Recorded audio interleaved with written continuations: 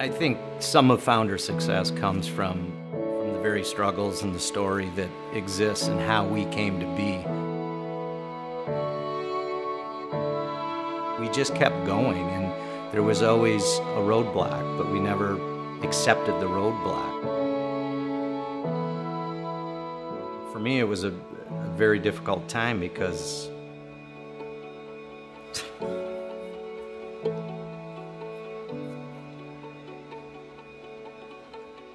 can't even talk about it.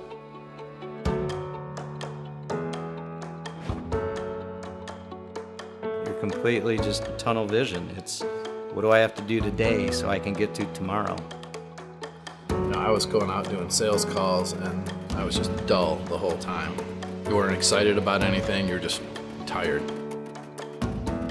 It took us until we got pushed to the point of bankruptcy when we realized if we're going to go down, we're going to do it on our own terms. We're going to do this our way.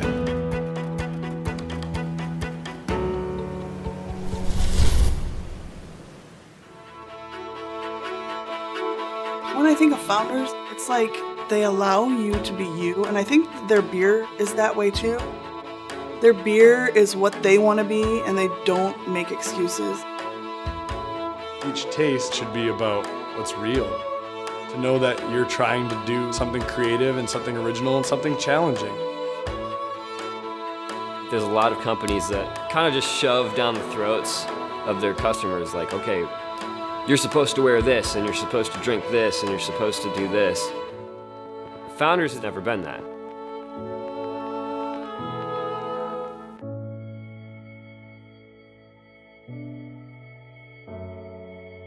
All of a sudden we realized that we weren't alone. There's a huge group of people that demanded more out of their beer.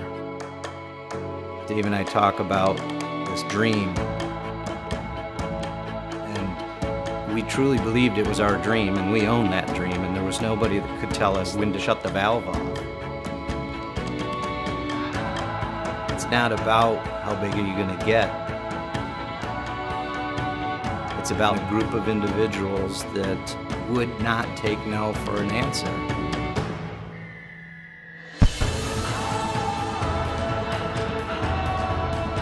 Ultimately, we want other people to grab life, embrace everything that you do.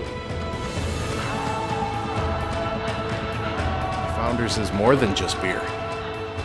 It's that feeling. There's more power in letting it go to the hands of everybody, and we all guide this ship together.